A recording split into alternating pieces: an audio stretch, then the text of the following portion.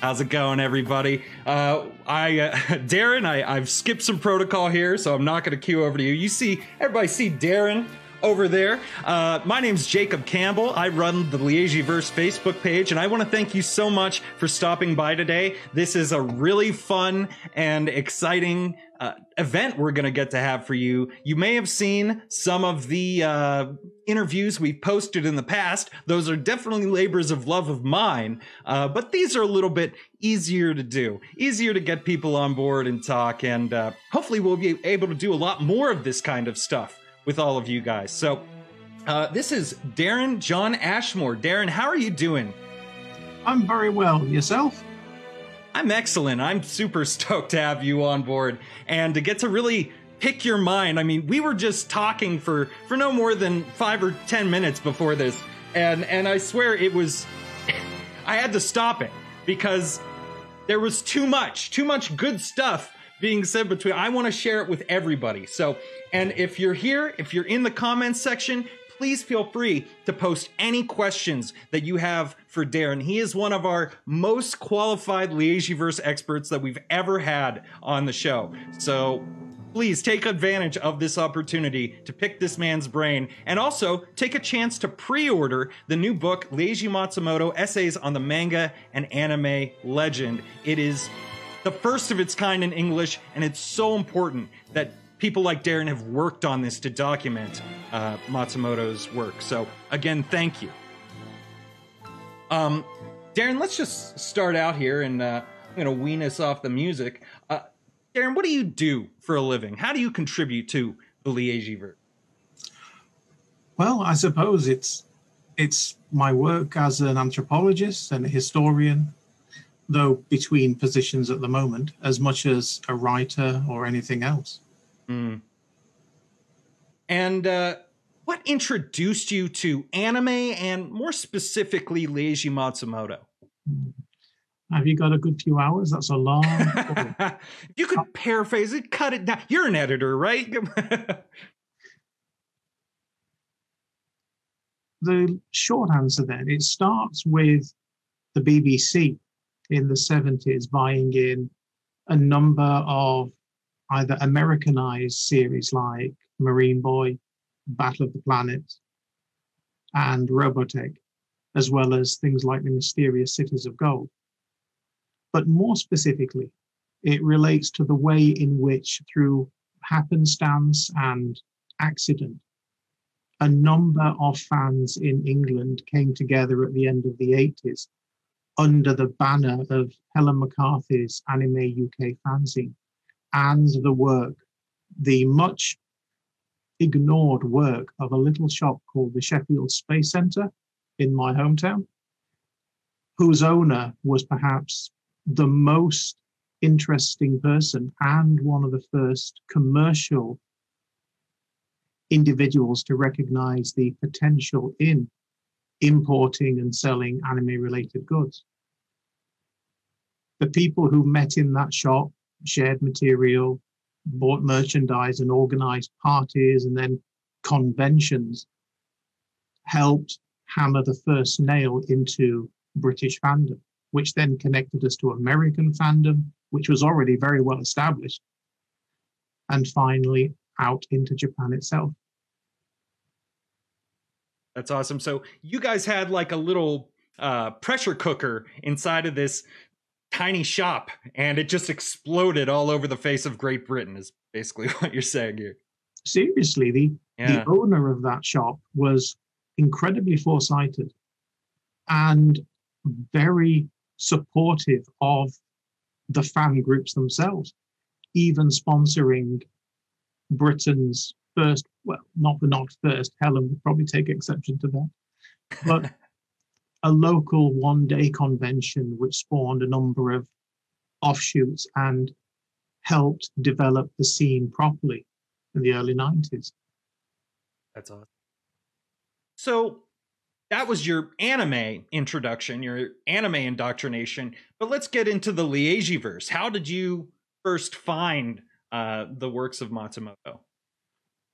A friend gave me a copy of a rather badly hacked up version of Arcadia of my youth, which led me to seeking out the first full version, which may have been on Animego Laserdisc back in what, 93, 94. And that hooked me. From there, when in Japan for the first study in 94, I was able to go to a fan meet because Matsumoto sensei has always been very well connected with his fans. And that's when I discovered 3.9 and all his other works and fell in love with what I still consider to be his operatic, even Wagnerian approach to cyclic storytelling and those elfin characters like the ones behind me that have dominated his aesthetic since he first started working on girls comics in the 60s. Yeah. It's so it's like quicksand, you know. You just touch one and love it, and you'll just dive so hard in every other work that he's done. And the theming and his ability to cycle, like you said, really does. It is sort of the vortex that pulls you in to that life, and why I've spent over 6 months building this page for nothing else than just, wow, I'm so enthusiastic about this.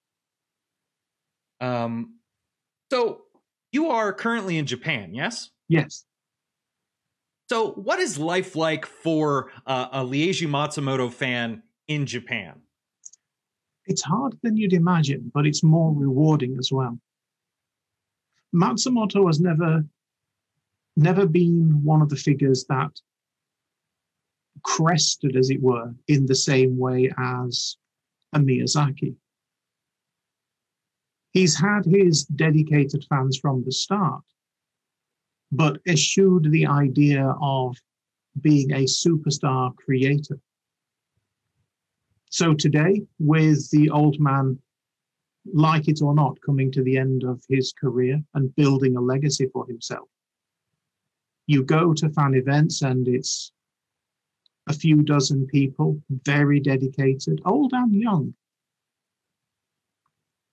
It's not, how can I put it?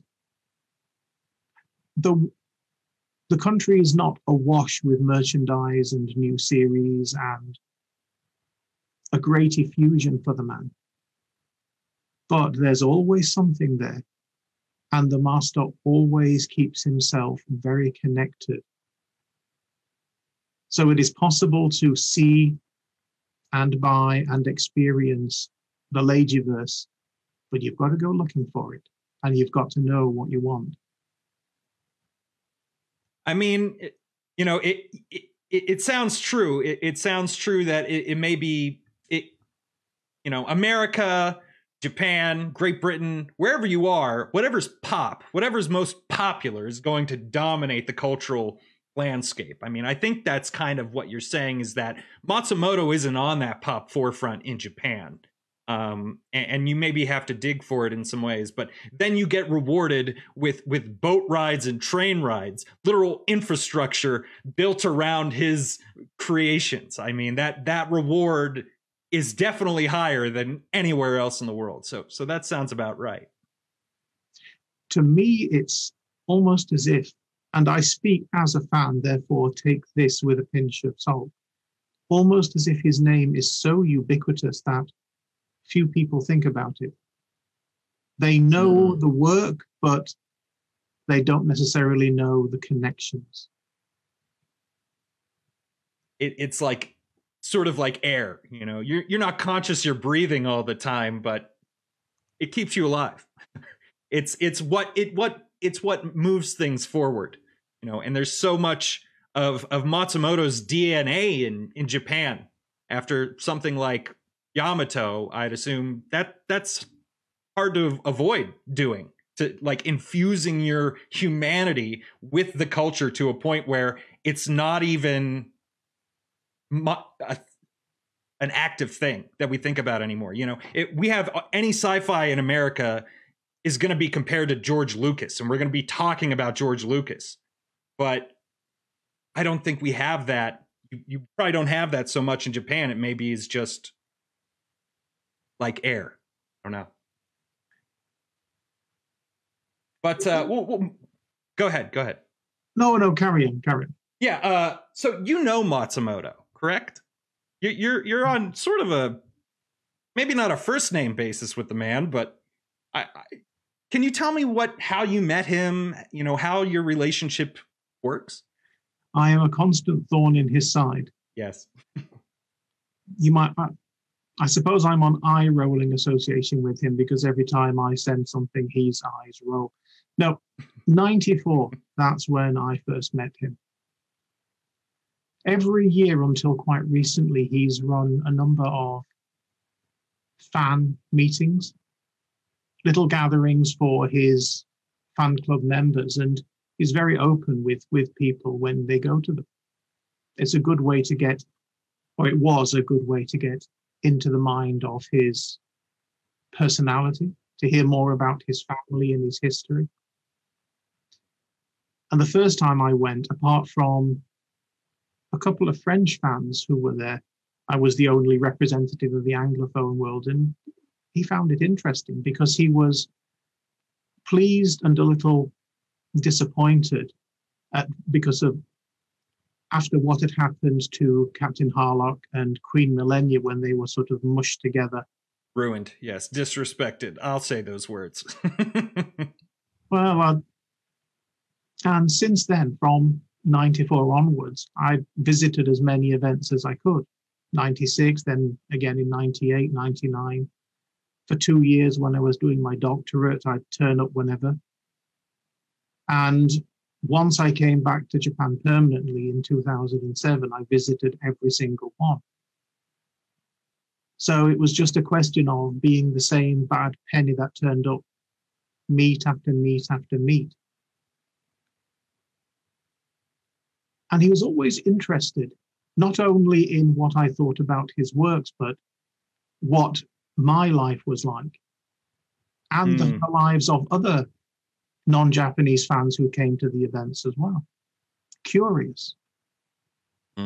He was especially amused, in fact, by the fact that he also met and still remembers a friend of mine, a chap called Rick, who worked at the Space Center.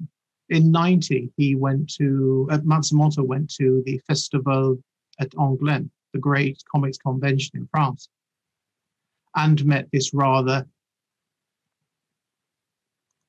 excitable young chap from England, whilst he was on this sort of tour around France and Germany looking for sites related to the actress Marianne Hall. And then after so many years to come back to find that little connection between those two people, and that made him giggle. Talking the what? I mean, yeah, that's everything in the Leijiverse, and it's not. Yeah, it's really not just in the work. It's in the people surrounding the work. I mean, I've spoken with too many of you guys not to believe in some sort of destiny here. I mean, and perhaps we're all creating our own destiny, and it does sort of work like that. It's you gotta put up your fair share to make destiny work. But I can imagine that wise laugh coming from his lips there. That sounds great. But after that, since then, I think, what's the word? His point of view on everything he's done, almost since the very beginning, has been predicated not just on his peers and certainly his association with people like Nishizaki, whether that was troubled or not, or Tezuka, or Chiba Tetsuya, but also on his relationships with all his fans have in some way guided his work. Yeah, I mean, human or animal.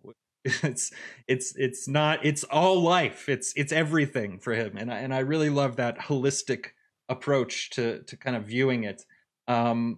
And I hope he, you say his career will come to an end. I'm cheering for the guy's brain to get in that robot body. I know we're on a race right now. It's like the horses are neck and neck. I almost feel like that we'll get more Matsumoto stories forever. Or maybe even we'll program his brain into a AI. It's all that, but that's science fantasy, and maybe I'm just a believer in that way. He's addressed, of course, he's been thinking about the transhuman ideal since the late 60s in some fashion or another. All of Galaxy Express, that's... And before that, Sexoroid and... See, you're more abreast of the depth of that idea. I don't get to read Sexoroid. I'm assuming you speak Japanese. Oh, yes. Yes, so I haven't taken that plunge yet. You'll have to tell me more about that idea. Yes, please go on. Specifically on the transhuman issue, it seems to be a bit of a 50-50 for him.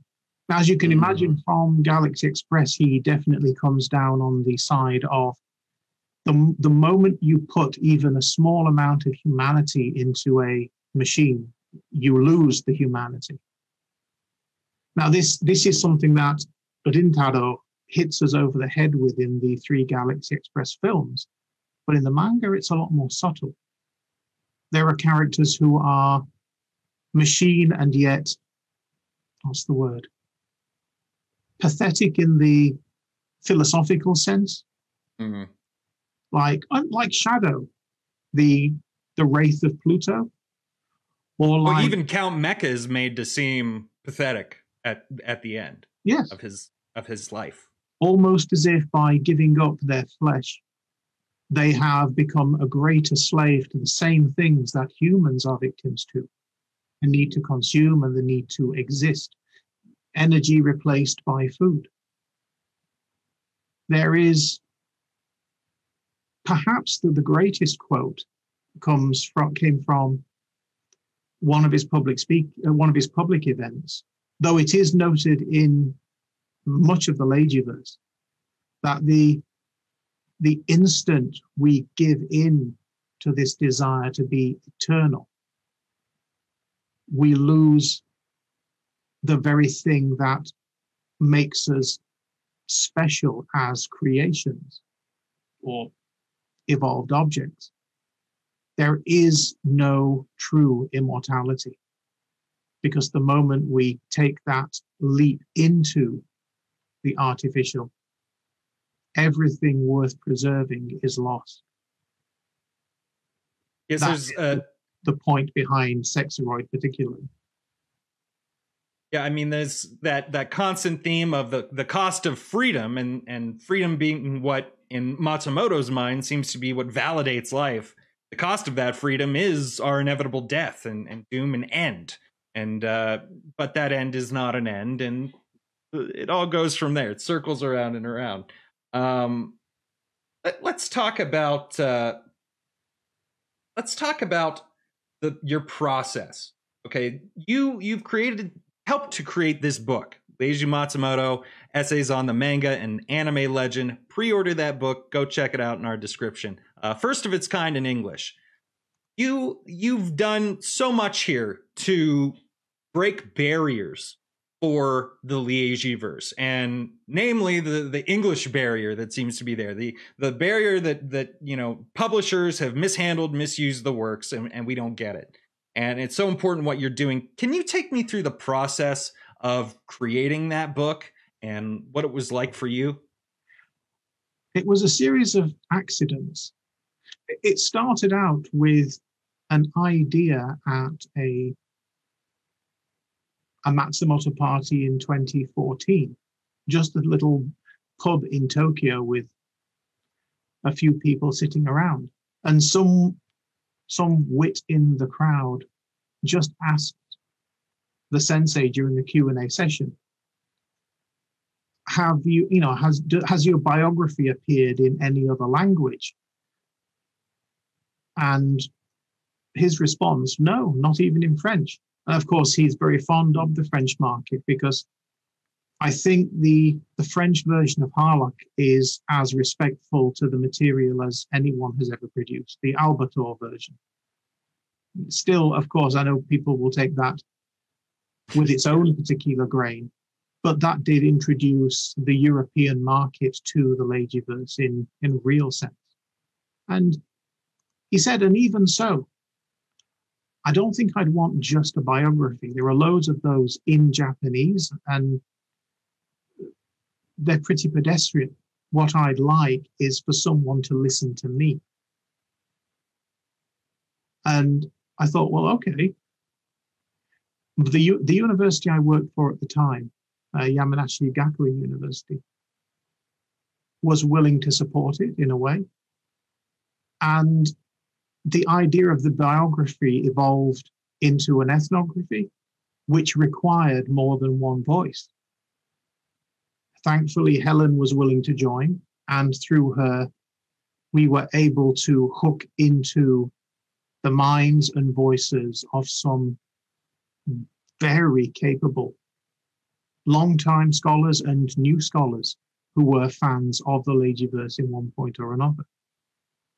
Tim and Zach, Stephanie and Ed, John, Helen herself, Ondine and Matthew, each one with their own particular take. The importance for this book when chatting with the creators and Helen was to make sure that it was not just a simple, chronological dive through Matsumoto Sensei's life, but a particular take on various elements. So each creator was left to their own devices, perhaps with a general question, but we found that letting them run in their own area, Tim with art, Zach with language, Stephanie with gender, Helen, the biography, and myself on the meaning and the metaphor, as well as everyone else's. And from there, the accident brought us to where we are. But it is all built on the cooperation and the goodwill of the master himself. Because the book is built on a number of interviews, one of which appears in the book itself. Yeah, it sounds like you guys basically, modeled this effort, this collaborative effort around the crewmate structure of the Arcadia.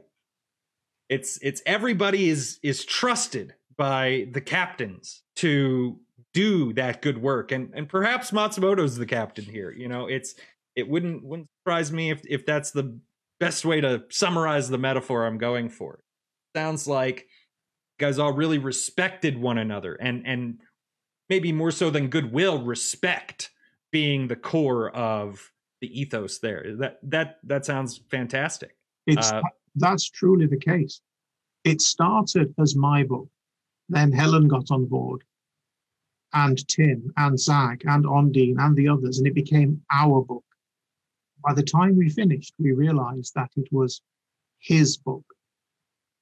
It's not how little he has to do to make something distinctly Matsumoto. Oh, that's his genius. Yes. Something that Tim pointed out in his interview with you, and that a lot of people don't quite understand, is that though it's often assumed that when Matsumoto was hired as a story consultant and an art consultant for Yamato, he didn't do as much as people think he did on the animation. But he provided an undoubted baseline for everyone in writing, in art, and direction. He provided what Tim might call an element of the Cosmo DNA. Didn't have to do a great deal. And it's been the same with a lot of his work. When I've looked through his more modern corpus, I've realized that just like Monkey Punch with Lupin, the Matsumoto sensei himself has not done as much as you might think. The animation for his series was handled by his friend Rintaro, at least in directing sense. The same with his films, and going down into the OAVs and the more recent works, they've all been taken up by former students, proteges, friends, people who have come to love and understand this aesthetic, but have altered it to fit with their own particular ideals and with the support of Matsumoto Sensei himself. Mm-hmm. Yeah, and Tim did mention that that's a direct conflict to an artist like Miyazaki, who is very, very controlling and more apt to take work away and do it himself, rather than Matsumoto, who everything I've read about his experience with Yamato, he was a great teacher, and there's almost he himself believed himself to be too old. By the time he got to anime, he was too old to make massive influence in that space. But I'm not really sure if that has to do with his ability to teach and revolutionize the art form, as much as maybe his resistance to get too deep into the kind of corporate mechanizations of what, TV broadcasting brings with it. How do you feel about his take on sort of gone rogue? And I would say that's applies to his relationship to the industry as well. What do you think about that? I would draw this back to the time he was making the leap from a young comic artist into the mainstream. He was working in the early 60s on a comic called Mary of the Silver Valley. Now, this was meant to be just an ordinary girl's adventure. But speaking to his wife, Maki Miyako, who was an influence on him, he realized there was more to be gained by subverting the idea of the comic, and turned it very successfully into an almost science fiction adventure. But having come out of that and opened the way into a more boys-oriented science fiction environment, he began to see that, at least according to an interview I did with him, that there was something better in a collaborative approach to this particular form of communication than, taking control. He found that working with others, like his wife, like with Tezuka, when they would all crowd around one projector and work on everyone else's material through long nights, than being a patriarchal, controlling figure. I think he just was raised during the first generation of mangaka, and was raised with what can only be called a group sense of work aesthetic. He's always happy to work with others. He's got a great touch for it. He's got a great touch for collaboration, to lead without without an iron fist. He leads by ethic, and you see that in somebody like Captain Harlock. I'm not sure if Matsumoto can be as stern. Well, I think he can be as stern as Harlock, though, when he's leading a ship. He's not afraid to make hard yeses and hard nos. And that, to me, says that he's willing to collaborate, but he's also a man of values and principles, and knows when to maybe walk away or disconnect. I mean, I see that happening in his experience with Yamato, where he basically washed his hands of the whole thing leading towards the end. Well, it's not for me to say whether that was right or wrong. The courts have already spoken in 1999. But it is true, he is a man of conviction. And especially now, as he is attempting to put what can only be called the final touches on his legacy in preparation for the inevitable. He is once again working with other creators to ensure that what passes into the post-Matsumoto world retains the vitality that it has had for the last 50-odd years. And I think he's doing a fine job with artists like Jerome Alquier, and I need to look this up every time I do an interview, but the Japanese Harlock manga artists, it's Boshi, doing such a great job to allow them freedom to express themselves, to revolutionize the style. However much I'll forever lament the absence of the loose brush technique on Captain Harlock. Regardless of that, I'm still happy that he's willing to let it be adapted and reformed, and he's leading those efforts and not being an obstructionist to those efforts. And maybe he's even being a little too free with it sometimes. I mean, things have happened where people sort of put forth a live action Captain Harlock Kickstarter that gets no funding, or something along those lines, trying to do that subversion, and then it kind of backfiring. And that's just kind of the risk. But how do you feel about that? Yeah.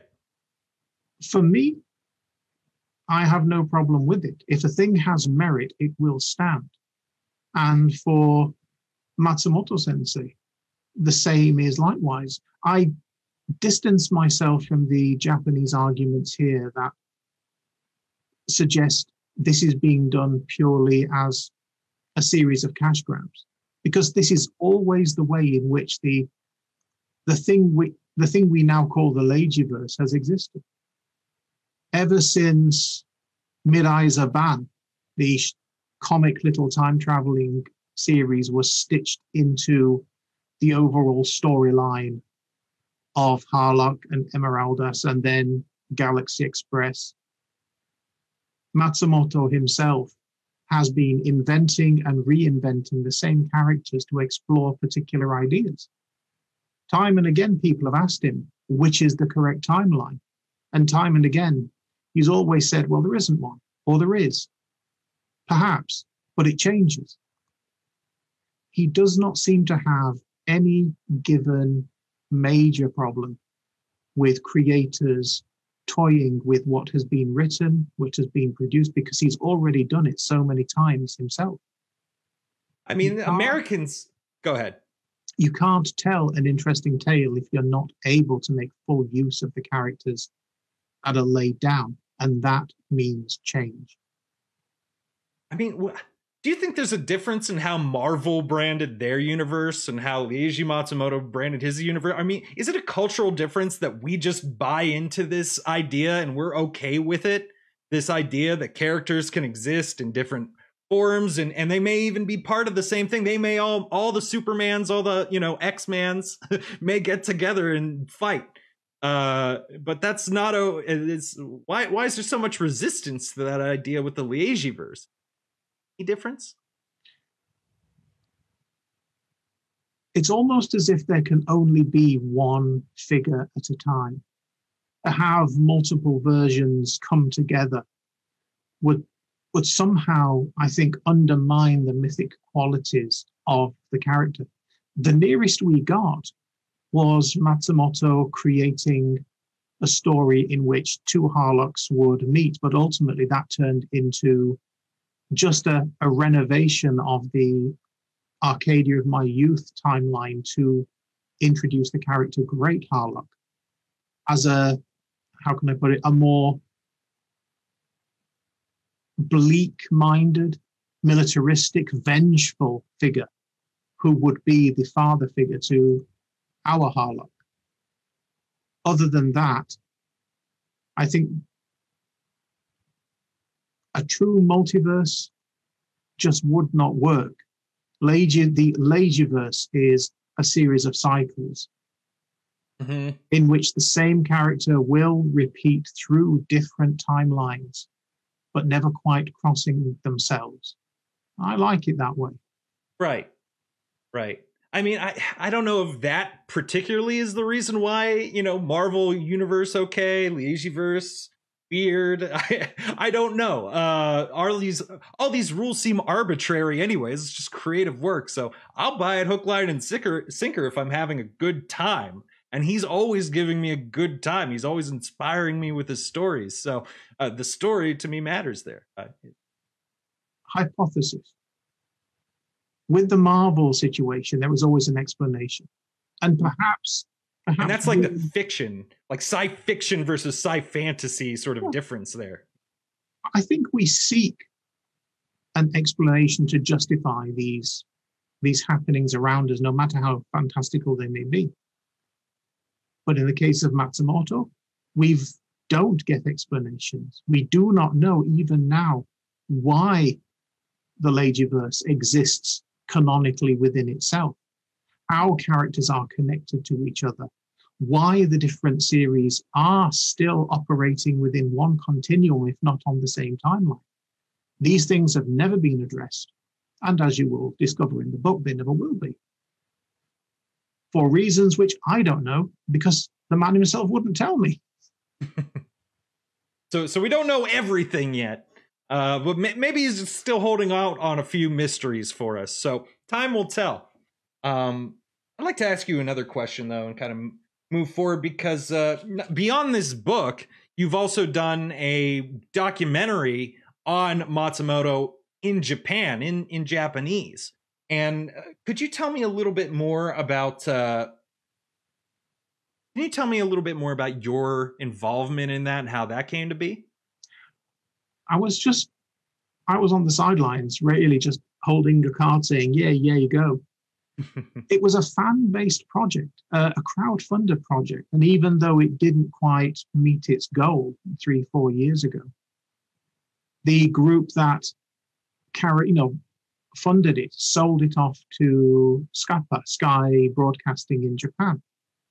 And it was a way to put out a brief introduction to Matsumoto's biography and connect with some of his old friends like Chiba Tetsuya, and act as something of a tourist attraction to his old home in Fukuoka. And that's primarily where it was intended to draw people to. So although it was broadcast as a regional tourist bump, it has gained some popularity on Blu-ray with fans as a way of getting a few insights into the master's life as a child, his time during the war. And hopefully we'll see inclusion on one of the American releases upcoming. Though no promises there. All I did in the production was to take down subtitle notes for a potential US version, which has not yet happened, and throw money at the project. Well, money never hurts. We appreciate that work, and you've all heard it now. There's a subtitled, ready to go documentary on the man himself that we're not getting. Who should fans complain to about that? Funimation or whoever holds the current US rights. We need that whoever. Get in touch with Scappa Japan and ask for it. Scappa Japan. Okay. Well, I'll look more into that. As somebody who would love to do something like a fan documentary, we've talked about this before, so I'm going to get a little selfish here, talk about what I want to do. I'd love to talk about Matsumoto. It's like this legendary status. This man who's contributed so much, made an indelible mark on an art form that is exploding in the States. Absolutely unprecedented growth for the anime market. And we don't know anything about him. Most people who enjoy anime regularly know who Tezuka is, know what Astro Boy is. Captain Harlock just seems like this faraway figure that's way more confusing to us. And it's probably just because we didn't get it.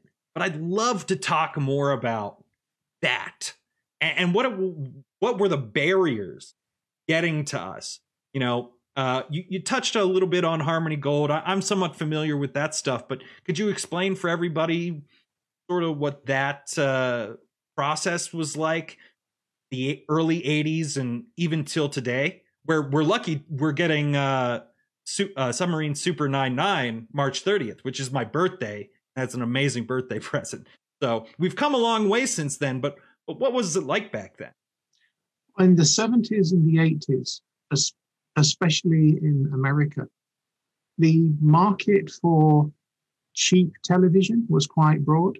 As networks began to expand, remembering, of course, that the idea of 24-hour television did not exist then. But as the broadcast slots opened up, national and local networks in the States and, of course, in Europe needed cheap programming. The idea of importing already completed programs and either editing them together, dubbing them, it appealed because it was a lot simpler than cooking up their own stuff. Now, America had led the way in this during the great boom of the 60s, when I believe Atom was first broadcast in the US, then led on with,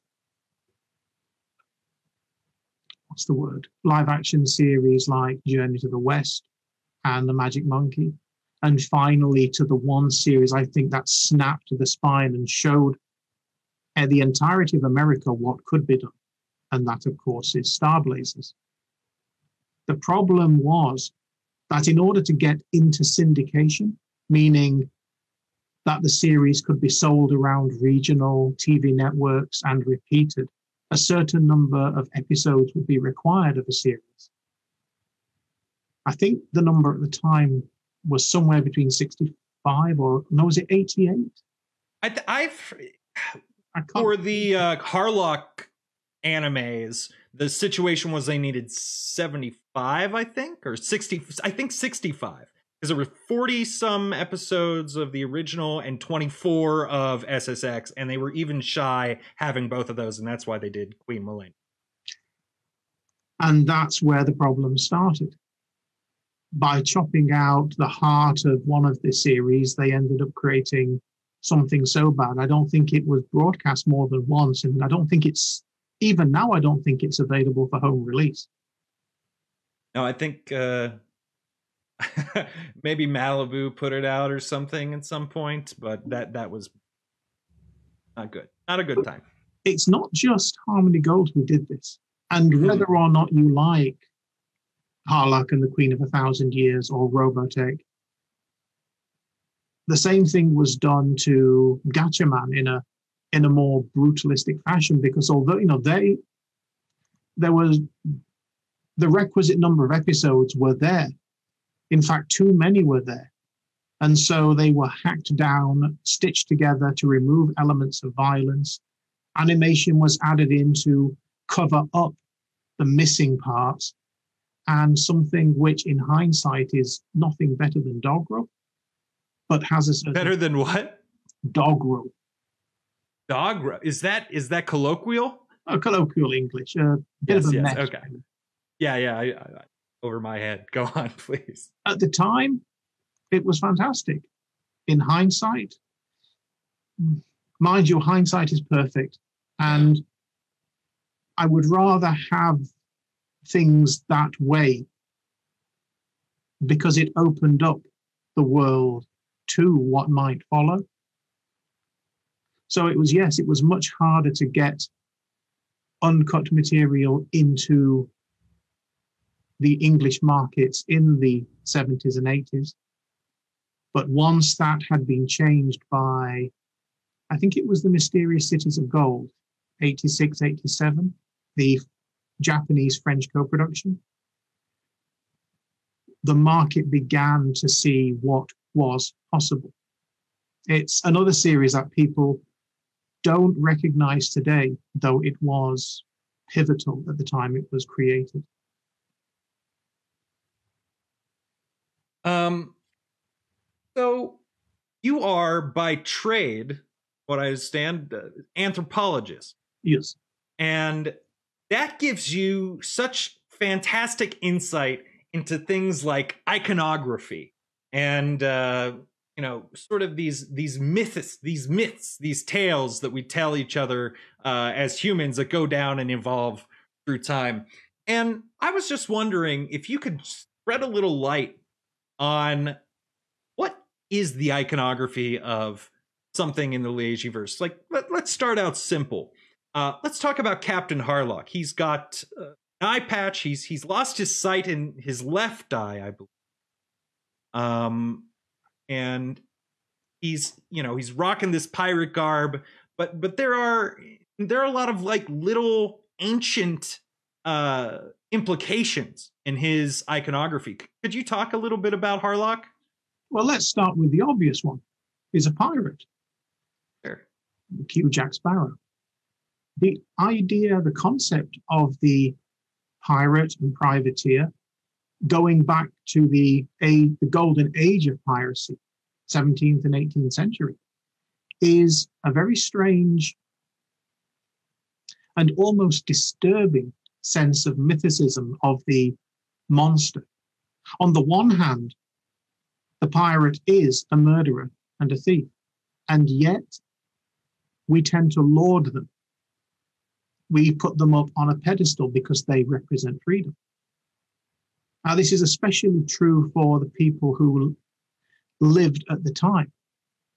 18th century Europe was not a very, well, it was a libertine place, but it wasn't a very libertarian place.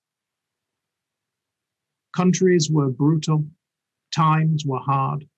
You lived and died at the whim of a very small number of people. Those who broke away from the norm and were able to live lives, no matter how brutal and no matter how short, under their own flag, beholden to none, it was easy to see them as heroes, because for the most part, people did not fall under their depredations. The pirate, in other words, represents something of a mythic duality, representing transience in life, but absolute liberty within it. And then beyond that, each of the elements that he possesses. The eye patch is a very interesting one. Though it tends to be represented as loss, a lack of vision, tied back perhaps to mythic figures like Odin, who gave up one of his eyes for greater knowledge. The truth of it, if there is a truth, is that pirates wore patches to maintain their night vision. So you would wear a patch on one eye, board a ship, fight your way below decks, and then switch the patch to the other eye, and the eye would already be accustomed to lower light and would give you a better fighting chance below decks. Whether that's absolutely true is up for debate, but yet it's interesting they would value a bit faster adaptation to depth perception. Now that of course is just a hypothesis, but it's one that has a reasonable amount of support in the histories. But whether or not it is a fighting, a method of fighting, or whether it does represent the loss of an eye, it's one of those great symbols of piracy. The pirate has an eye patch and a hooked hand and a peg leg. Those things go with it.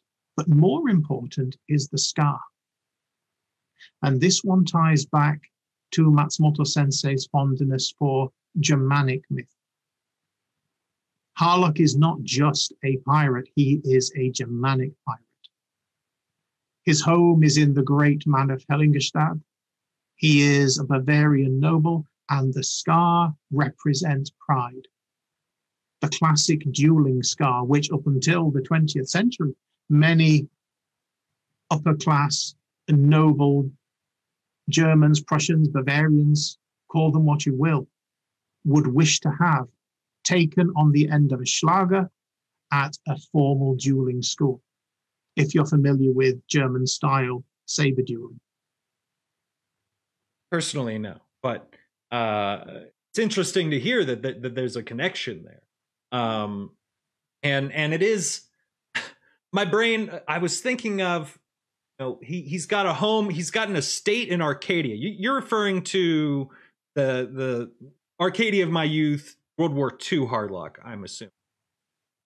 He's got an estate in Arcadia, which is Greek, right? That's Athens? Well, or is that actually a different Arcadia that he's referring to? For the Harlock family as a whole, going back into the ancient line of the family, when they were nothing more than robber barons on the fringes of Europe, Hellingstadt, if I'm saying it correctly, my German's not good, is his Arcadia. The Greek Arcadia, the small mountain city-state, which became the model for this Hellenistic paradise, somewhere between the Elysian fields and our own heaven. Arcadia to Harlock is a philosophical ideal. They just made it very real when he says Arcadia and they show a hilly, grassy landscape.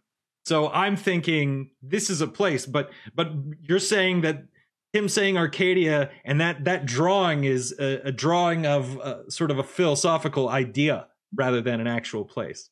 Well, hypothesis. Okay. I believe it represents more than one thing to Harlock and to Matsumoto. To the Harlock that we see in the World War II section of Arcadia of my youth represents both the Germanic estate on which he was raised and the potential Arcadia to which he will hopefully go if he and when he does die. As if the green fields of his youth and the green fields of his eternity will be, in some respects, one and the same. So sort of the soldier living that life where he gets to say, I'm going to return to Arcadia no matter what happens. One way or another, I'll either be in this plane's Arcadia or a sort of philosophical idea that wherever he goes when he dies and enters the Toki no Wa. So did you complete your thought on the scar? I think so. Yeah, okay.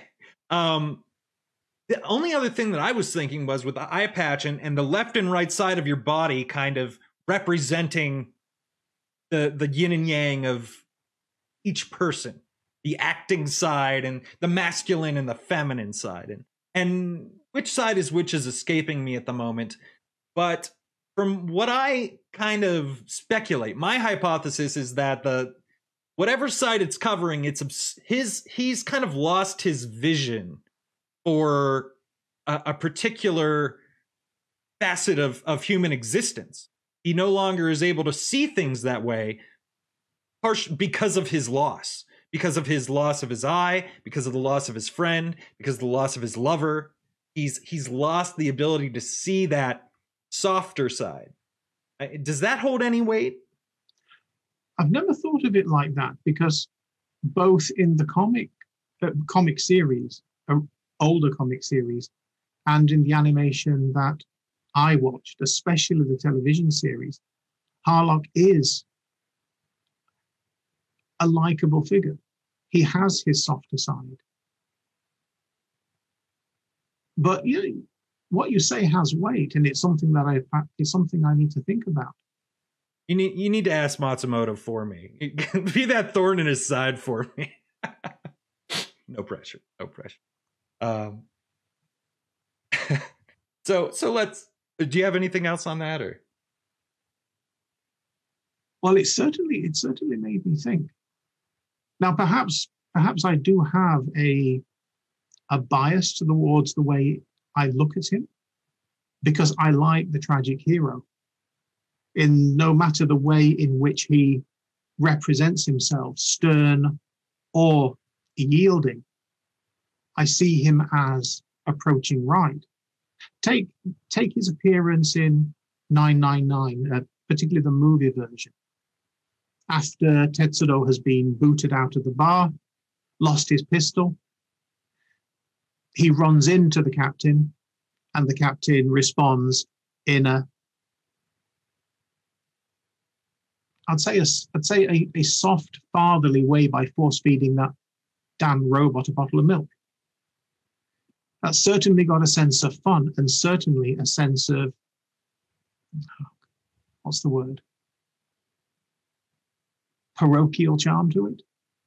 But on the end of that comes his appearance at the Battle of Lameto, and he spares no efforts in wrecking the planet alongside Emeraldas and Myrtilacel from within.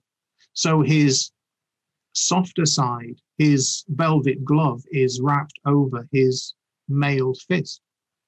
He is a figure of contrast, not to be taken too lightly, but not entirely be taken too seriously either.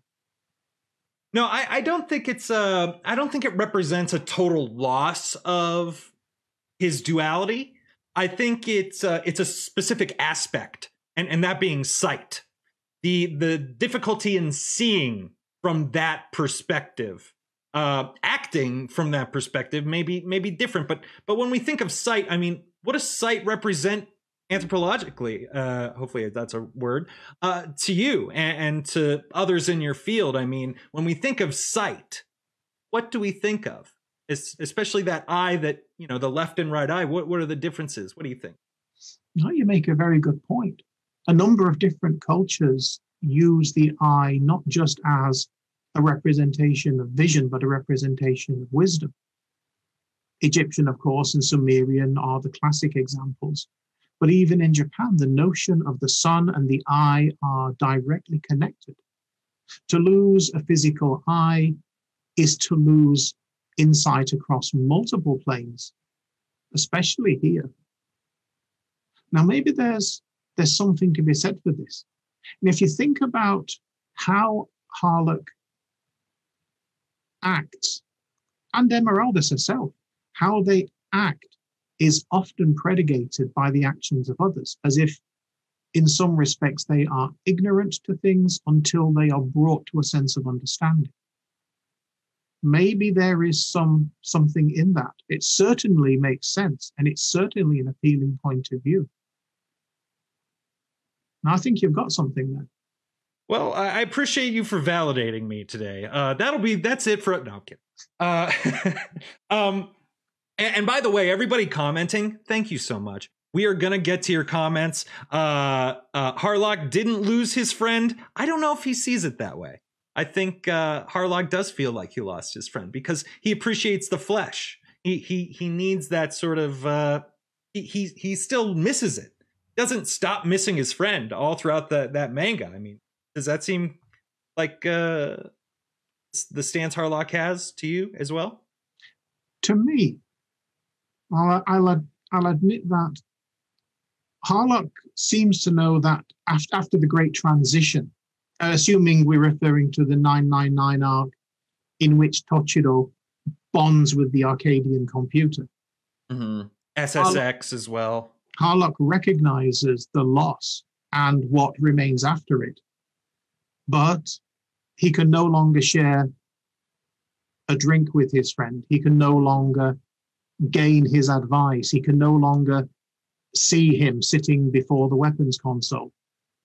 There are enough panels and enough points that reference that sense of loss. I mean, Tochiro, not to make a bad pun, but he's an animated character. He's that boisterous little thing bouncing around full of energy and brilliance. You don't have that same personal relationship with your central computer. And also for us, don't forget that with Harlock being in his own series, the main character and we the point of view character, once Tochiro has gone for Harlock, he is gone for us as well. And I too miss him. Yeah, and it's not like a Goku death. You know, Goku dies a bunch of times, but at the end, you're desensitized to it. Every time Tochiro dies, it feels the same. It's always the same sense of loss. And when you see him and he's, when you get to communicate him, you communicate with him after his death, I feel the wall. I feel the emotional barrier that there is to be unable to make a full connection with him. Even when he appears to be flesh and blood at the end of Endless Odyssey, there's still a gap. It's felt. I think Rintaro gave us the best interpretation of that. Best is perhaps a very subjective term. Sure. Let's say the one I like the most. And that was the 999 Tochiro's death.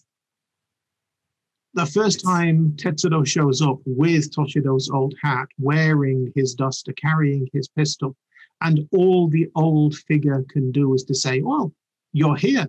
It's now time for me to die. And passes through that great condenser, not only alerting his old friend to the fact that he'll never see him again, but to Emeraldas that she's lost the only person she's ever loved as well. That tears at us, even if we know he remains. We're talking about the sort of iconography here, and we're starting to talk about different characters. Let's just cover the big three. Let's move on to Tochiro. Here we have a squat man. He's got poor vision.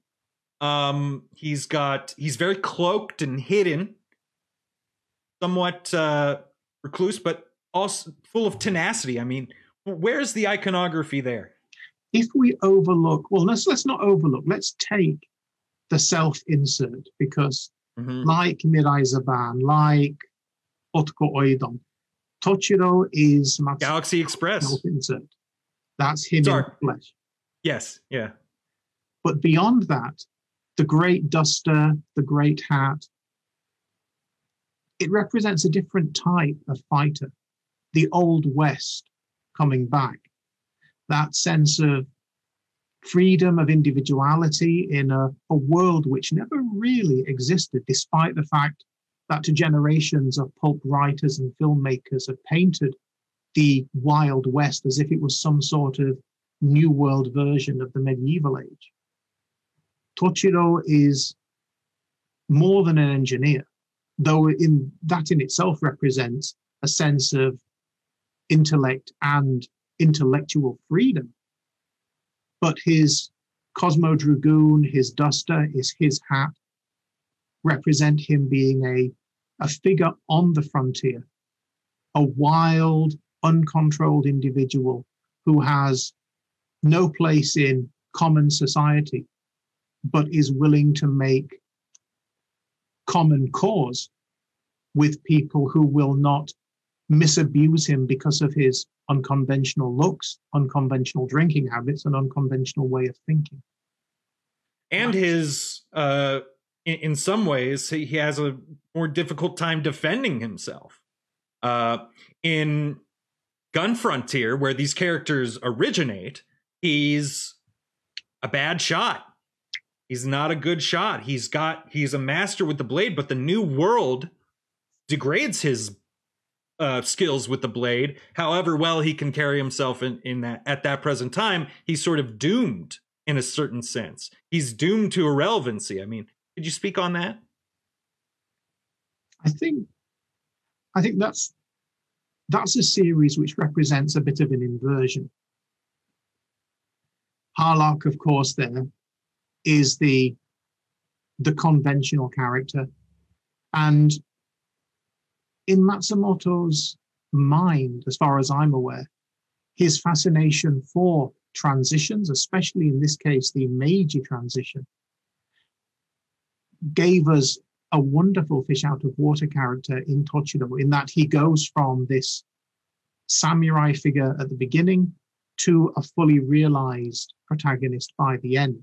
But once again, like all of the characters, learning from the people around him, adopting, adapting, and joining with. Gun Frontier, technically it's a Leijiverse series now. I see it as a starting point, even if it was written post hoc in some respects. It's a lovely little thing. It also seems, I'm just thinking now, it's kind of it's kind of a metaphor perhaps for Japan and its relationship to the West and how it was changing. You know, if you could imagine Totoro as Japan and the Wild West as this sort of modernized Eurocentric world that it was joining after World War II. I mean, does that hold any weight? I think not just the World War II epoch, but also the Meiji. In both cases, Japan had to get good or get got.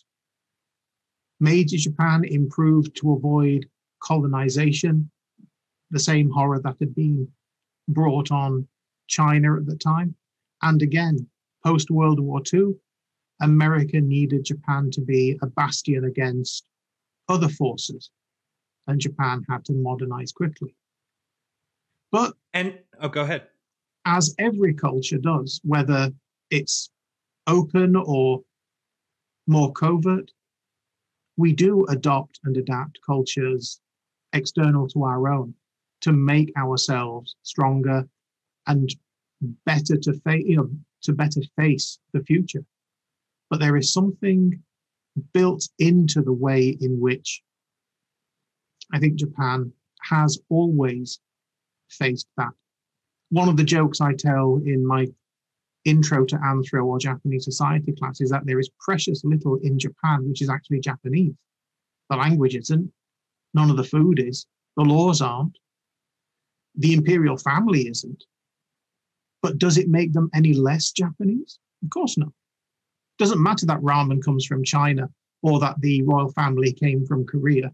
It doesn't matter that the language is an amalgamation of different, possibly Altaic, possibly Polynesian, possibly East Asian things. They are now Japanese. And the same thing applies to any country around the world.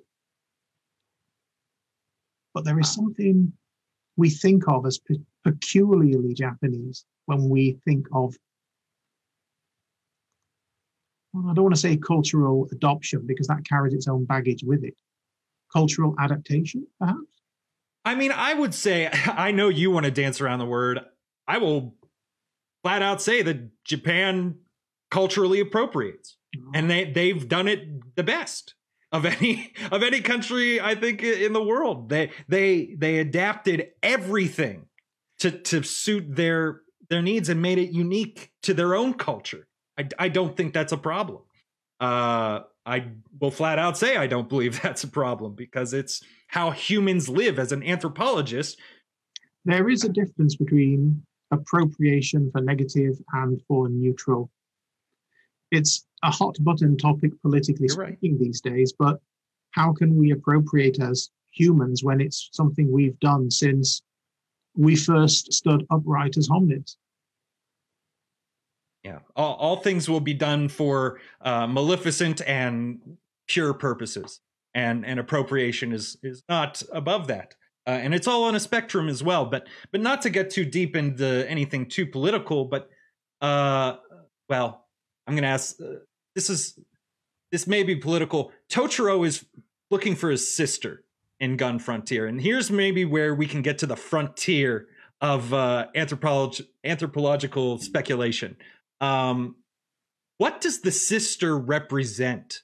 I mean, this is, if Totoro is the embodiment of Japan, if the Wild West is kind of the embodiment of that Eurocentric world, and he's seeing family members, close friends, turning sides, going the other way, betraying.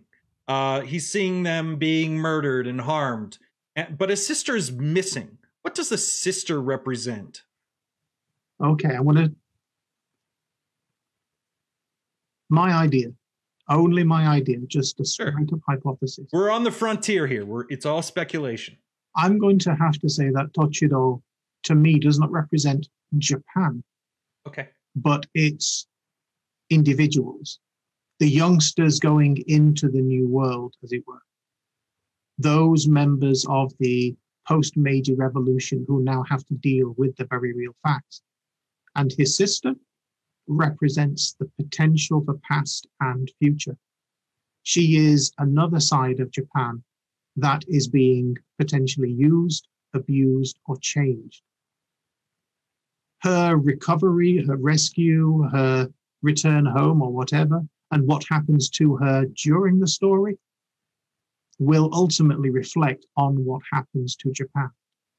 Now, this comes from a very interesting source for Matsumoto himself, and that's the film Rashomon, in which the samurai represents old Japan, the bandit represents foreign elements, in this case, perhaps most likely the Americans coming into Japan after World War II, and the wife represents the spirit of Japan itself.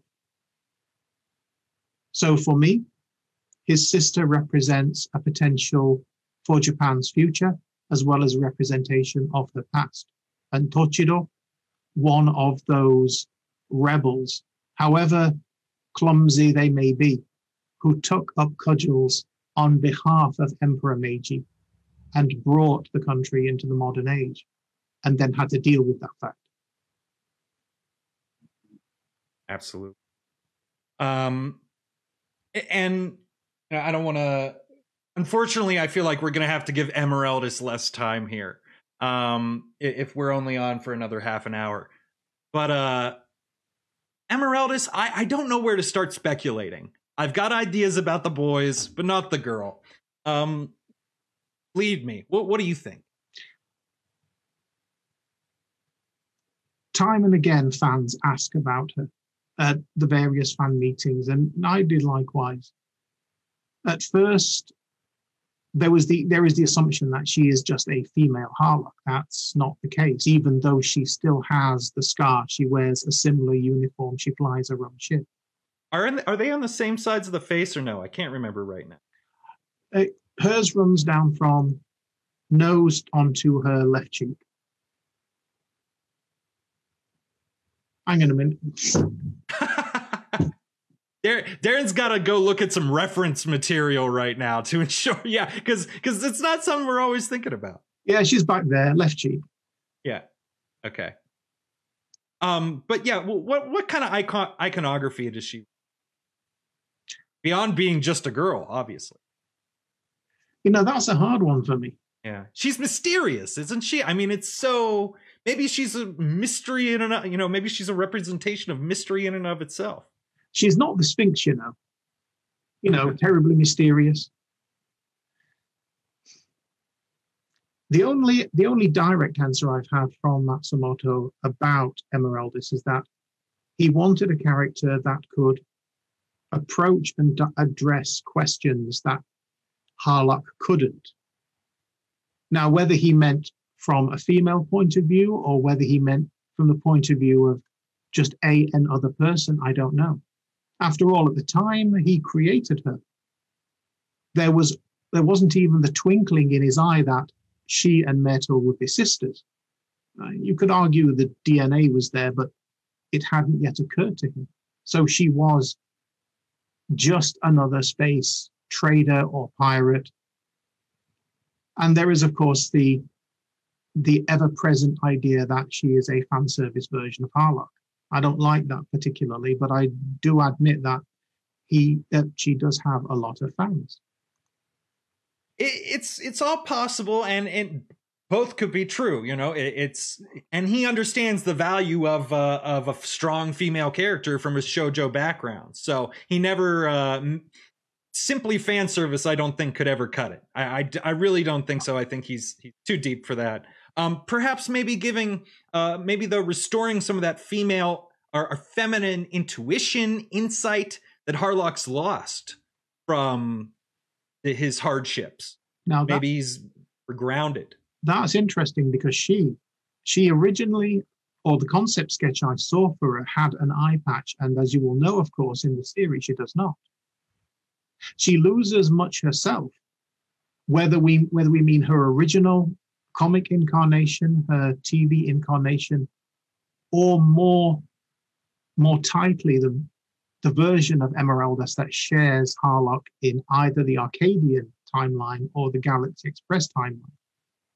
She is a figure who has undergone oppression and risen from it, even more so than Harlock himself, especially in the later Galaxy Express timeline, in which she and Myrtle have to orchestrate the downfall of their own mother. And I like that particularly, even though it's not the classic Emeraldus, because the two sisters represent two very different parts of their own mother, which together become this tyrannical figure, and apart become the rebel who absolutely rejects mechanization, and the rebel who undergoes it in order to bring the system down. Yeah, I mean, you've got the active Emeraldus and you've got the passive Maytel. I mean, Maytel's not a completely passive character, but she rides the rails. She's a bit of a vagabond in some ways. I'd have to take a little bit of an exception with that. A royal vagabond, in my opinion. Yeah, go on. I'd not say passive. I would say, actually, there is maybe like a better word. She's flowing. You know, she goes with the flow instead of resisting it constantly. I think she's far from passive. I think she and her father, Dr. Ban, have a plan, but it takes a long time to put into place. I'd say perhaps morally ambiguous, because her part of the plan involves bringing like-minded people such as Tetsudo into Lameto to build weak points into the whole planet system that, once the right trigger can be found, the whole place will fall apart, as it does.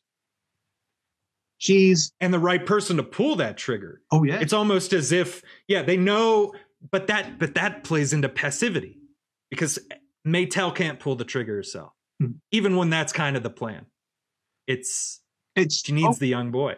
Okay, stand corrected there, because if you look at the conversation she has with her father in the locket, it is clear that she's not particularly convinced of the plan at some point, doesn't like it, certainly doesn't like the fact that she has been remade in the image.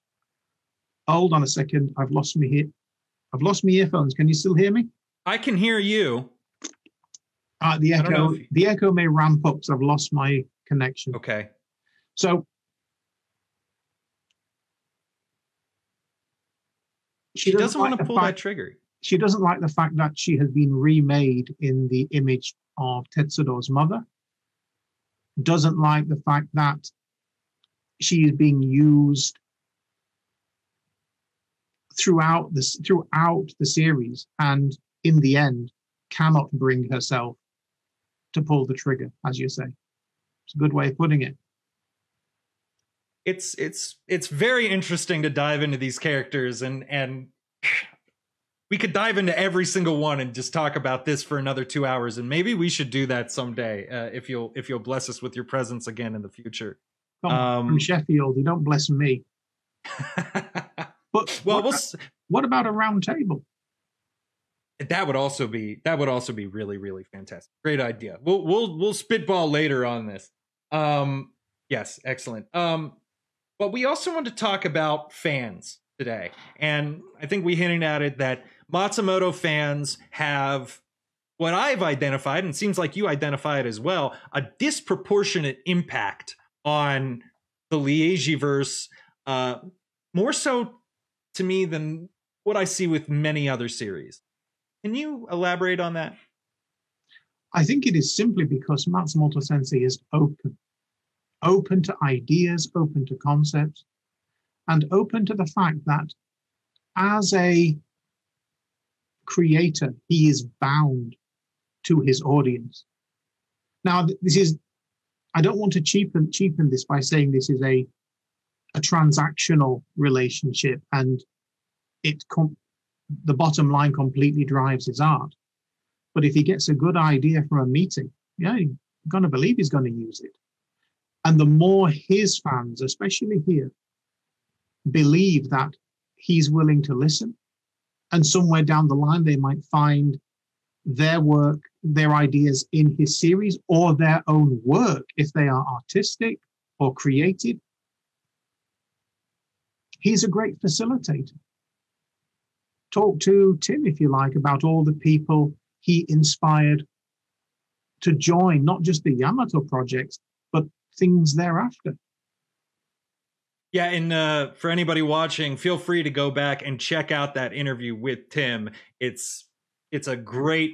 It was one of our briefest interviews, but I also feel like we just crammed in so much good information. I mean, great insight, and you're absolutely right. He is very open. It almost makes me wonder, if we speculate too much on this, on say the iconography of Harlock, maybe we'll end up seeing it in the future more prominently displayed. Maybe he's got ears to all that sort of fandom, and it's important to him. I've got to plug Cosmo DNA here. It's Tim's baby, and it has been his passion project for years, but it is a good place to go for anything Yamato related. Tim Eldred has forgotten more about Japanese animation than we will ever know. That's likely true, and you can check him out on R Star Blazers, and he just launched timeldred.com, where he shows off all of his artistic work. So yes, please go check that out. So really, it's just, you feel it's his openness that makes this fan interaction so prevalent. Leijiverse, yeah. He never approves trash. He doesn't flood markets with odd merch. It takes a great deal to get past him and his gatekeepers when it comes to putting projects up. But at the same time, he takes a hand in almost everything, even after his stroke. He's not as open to people now, not just because of current year, but those fan clubs that still exist, yeah, they can still write. His studio's address is still open. You can walk straight in. You'll probably get thrown out again. So why would you say he's less open to contact now? Just because of his health mostly, or age, the stroke, and COVID-19. He's been on lockdown since. Yeah. So physically, he's not as accessible. But right. I feel if there wasn't a pandemic, he'd be out and about. He would have gotten out as soon as he got an okay for a doctor to get on a plane or something. Oh yeah. Yeah. Well, think about 2019. You wouldn't have thought that a man in his 80s would be happy to jump on a plane and go to Italy for a couple of days. But let alone draw in front of everybody. Yeah. Look at his Twitter. Look at his videos. Look at his daily post under his Mikun Twitter handle. Leiji Shaw. Yeah. He still creates art. He still supervises the manga, even though he doesn't draw it anymore. He's still churning out ideas left, right, and center for potential projects. He's still supervising his few disciples. He loves his life, and he loves his work, and he loves his fans and family.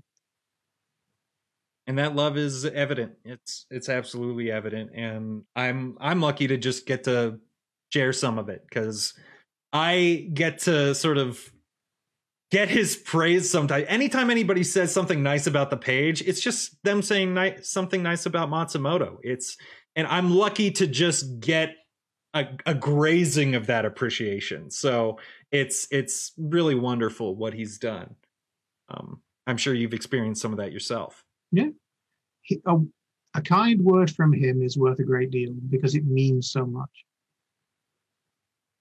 But an honest word is perhaps better. And he's given me plenty of those, not all of them kind. Well, at least you respect it. It's one thing to be told no by somebody you don't respect, by somebody you do respect. It hits different, as the kids say these days. A Matsumoto correction makes for a wiser action thereafter. I would agree. I feel wiser just having gotten to experience his works. So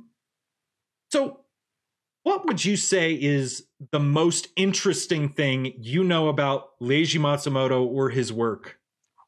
Now that is a hard Tall order.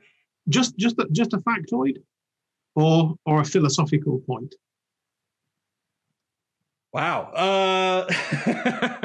Give me the one you want to say. Give me the one you want to say the most. The one that came to mind is the fact that just after the war, and possibly in violation of a number of laws, he came into possession of a complete set of the blueprints for the Imperial Japanese Navy ship Yamato. I mean, complete blueprint, yes. Full interior, which he has recycled again and again and again throughout not only the show of the same name, but his own works. Now, that's the factoid. He had the blueprints to Japan's greatest battleship. But from a philosophical point of view, the most interesting thing is the fact that he always inserts himself into his works as the most inferior character. Then there's a reason for it. He likes the joke, as it were, of injecting himself into his works, but he doesn't want his audience to think of himself as aggrandizing his own contributions. He's a bumbling little fool, and that's how he represents himself. The super intelligent. Oh no. Doorman. It's okay. The doorman's here for Darren. I'm just gonna wax a little bit here. It's interesting that he's saying that. They're the most physically docile character in the series, and that being Totoro, that being Tetsuro, but it's always of a great intellect. Hey, delivery. What did I get?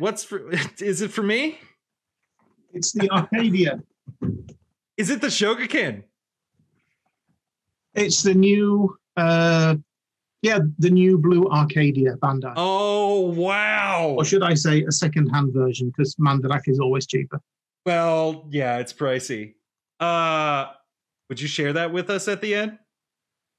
Would you do an opening for us live? No pressure. No pressure. It's fine if you can't do it. Just share a picture if you can't do it. Okay? Will you take a picture for us? Well, I've got one already. I've got one already on display, and this one is going off to someone else. Oh, okay. So I can drag the other one down. Oh well, that's okay. That's okay. No worries. No worries. I'm glad you're spreading the love. Let's keep it moving here, though. It's interesting. You say he's always the most diminutive character. I would say physically that's true, but intellectually he's often one of the most powerful characters. Totoro being extremely wise, the character in Miraiser Bond gaining every bit of knowledge from his family's past. Tetsuro, I think, even gets something to that. He's souped up in the comics from Dan. I didn't get to delve in as much into that, but yeah, I mean, any thoughts on that? Does he see himself as super smart? It sounds like he does. That's what he's been gifted with, some insight that others haven't, and I'd buy into that.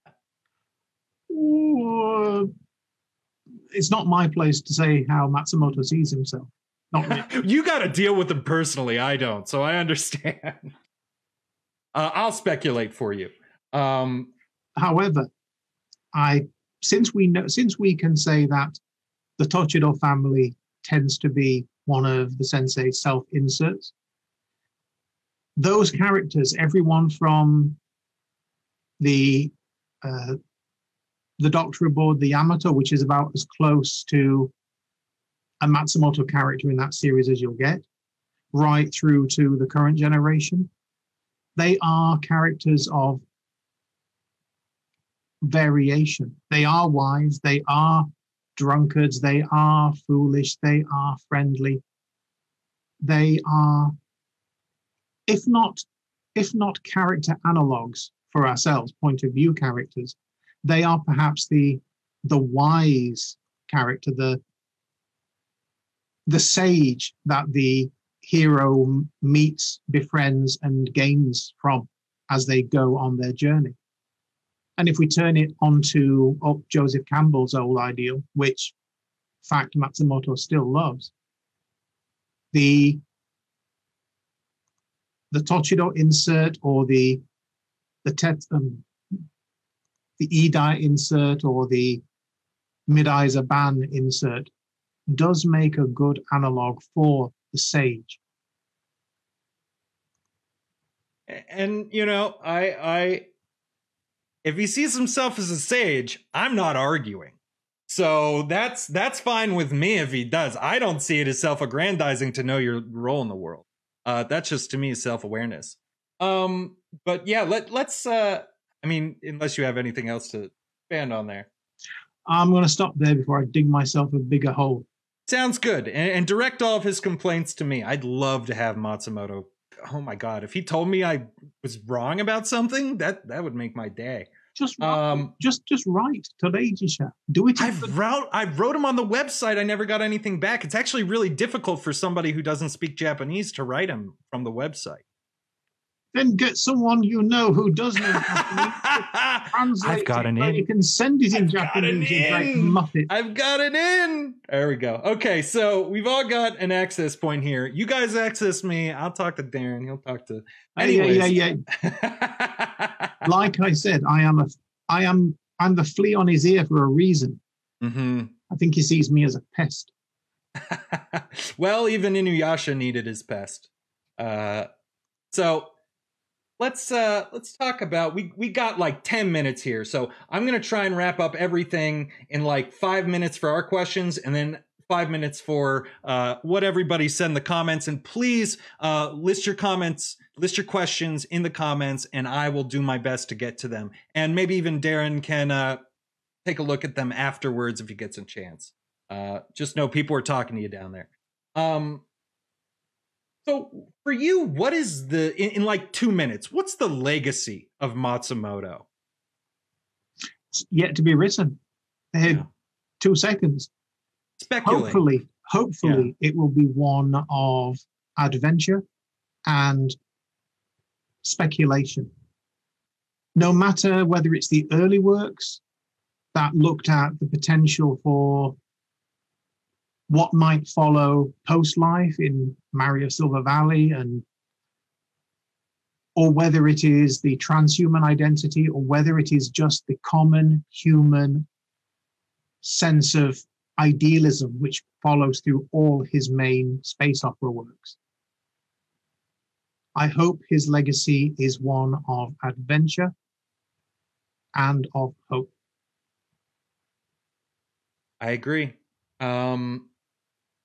For you personally, Darren, what Matsumoto character, which Leijiverse character are you? No doubt, Yataran. Yeah. Why would that be? What do you think? Chubby, mostly harmless. Bald. Do you not want to do things unless they really matter to you? I don't have enough time to really do things that don't matter. And I'm going through the academic world. I became tired a long ago of doing things that matter to other people. But and perhaps I got this because an anthropologist's work is based primarily on a relationship between different people. I discovered that I didn't really start understanding myself until I started to make an effort to understand other people.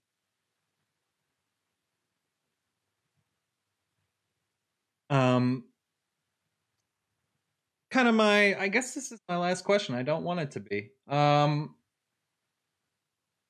has the Leijiverse changed your life? I mean, I think you've kind of touched on it there, but can you wax a little bit more? I wish I could say it was some grand, life-changing single event. But as with all those other figures who have intersected with my life, be it parents or friends or family or workers, it's not so much the Leijiverse that has changed me. It's Matsumoto sensei himself. He gave me a very distinct way of looking at Japan, at looking at people, and reflecting on the obliquities within my own character.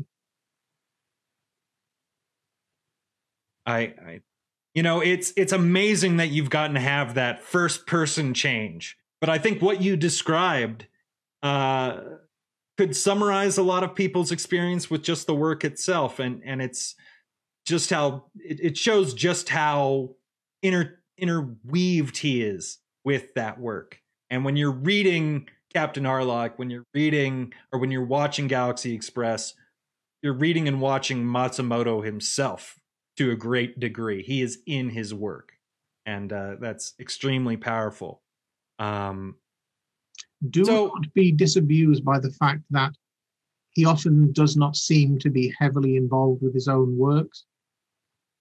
His hand is on everything, no matter how little he may seem to have touched it. Yeah, there's the physical hand and there's the metaphorical hand, and I think he's mastered both. Let's switch it on over to the fans now. Let's see what the people in the comments are talking about. Can you suggest some places to visit in Japan for Matsumoto fans? His hometown in Fukuoka, for a start, Kurume, and Nerima in Tokyo. There are a number of statues and the Toei Animation Museum.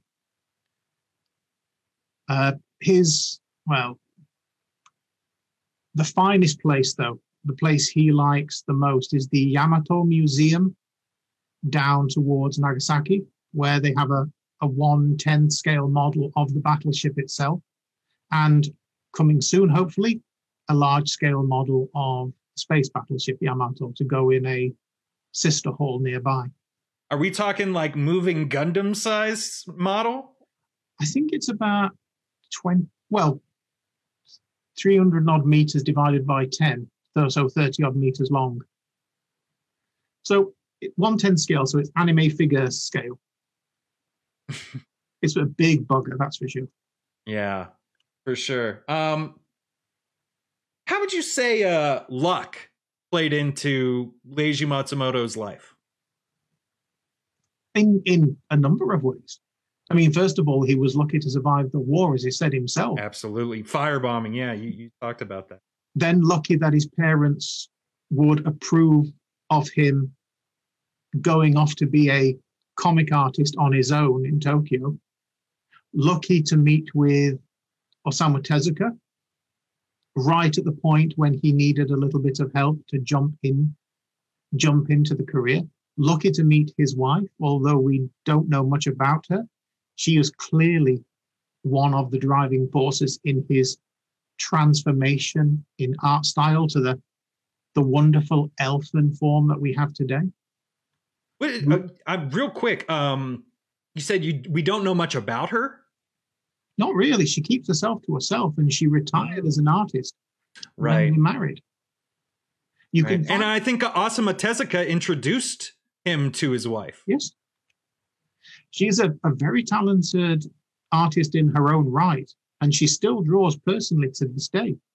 But she made the choice that of the two, his career had more scope, though personally... Well, Helen and I talk about that a bit in our interview that we did, and she had some really great insight into that, which you may be echoing here. Well, personally, I think that she still continued and continues to influence him. Yeah. Every time I've been to Leiji, she's always been there with the tea. But there's no subservience in the relationship. And it's amazing how much his developed art style mirrors her own art style. And if they work together, so be it. Any other lucky breaks? Past meaning Maki, I think, is where we left off. Yeah, Maki Sensei. After that, I think he was very fortunate to get tied up with Toei, and fortunate to meet up with the Rintaro, who's been one of his great directorial collaborators. After that, I don't want to speculate. Sometimes I think he makes his own luck, if you know what I mean. Good and bad. Ah, yes, yes. Well, there is that. There is that. But I think you've nailed some pretty definitively out of his control circumstances that led him to be able to make more of his own luck. Well, maybe that's an accurate way to put it. Cool. So yes, the syndication 65 episodes plays into 13 weeks, apparently. I was not aware of. Fun tidbit. Hardlock hadn't lost his friends. His friends are always with him. Well, his lover isn't always with him. Maya doesn't get to stick around in the form of computer.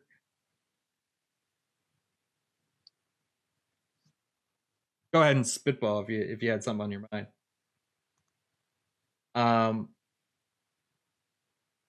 Said that Harlock and his friends have become even closer than they were before. Now that they're inseparable. Well, I don't know how separable they were before that death. I guess by the physical nature of their relationship, it maybe had a little bit more fragility to it.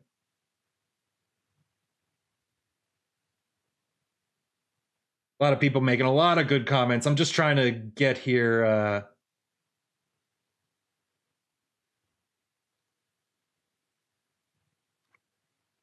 So Susumu, this is an interesting comment. Susumu in Super Submarine 99, which again is releasing on my birthday via Discotech, takes care of the old rifle.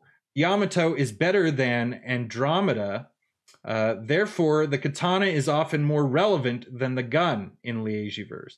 What do you think about that distinction in iconography? The blade, raw blades feature very rarely in the series, except in unusual forms. Now, it could be argued that Harlock's reliance on his gravity rifle or gravity sword is a reflection of that. It can be used as a sword, it can be used as a rifle.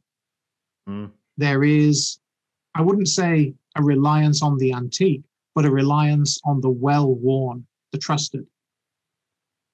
And it's interesting to know it's kind of that merging of old and new that Totoro is seeking. He's seeking the ability to live in this world of the gun when all he has is the sword.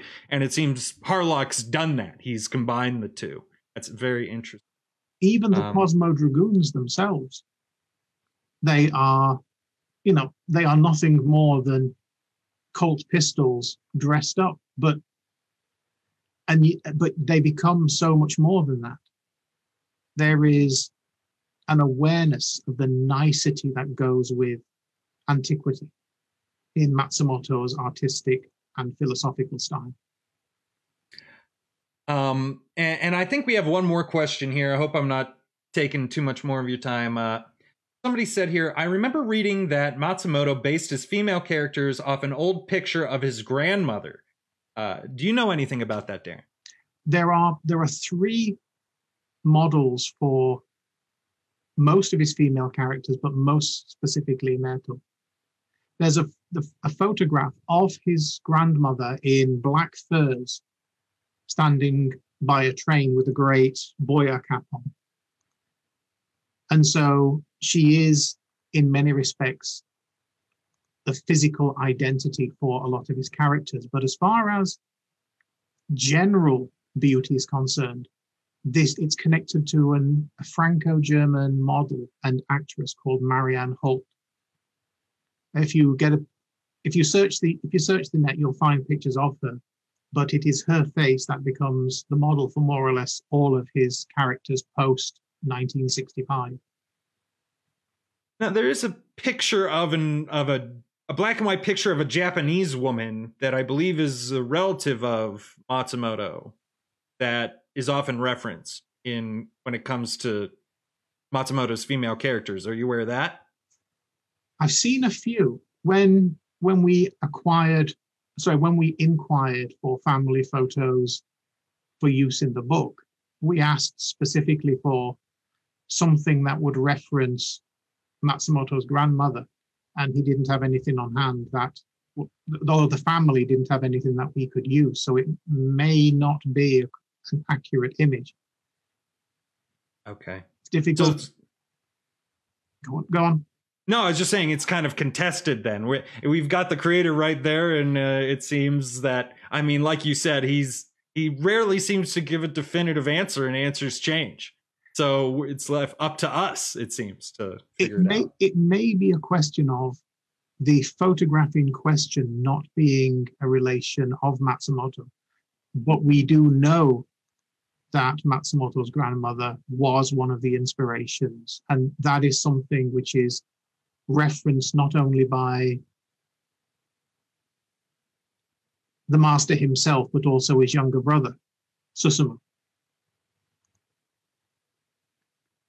Well, that's all fantastic insight. I'm not seeing any more questions here, so I won't take too much more of your time. I just wanted to ask you if you had any parting words for us here at Leijiverse.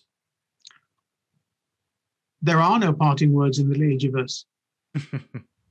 They rarely even come to conclusive ends. You know, may we all meet again when the paths of time turn around to the beginning. And Nadi Tokinowa. And let's do that roundtable. And Helen's getting me in touch with all the writers, kind of just maybe we can network here. And so, y'all, keep an eye out. We're going to do more of this. This has been so fantastic. I think this is where we're moving the interview format, because editing all these super long videos, while I really like doing it, I don't know.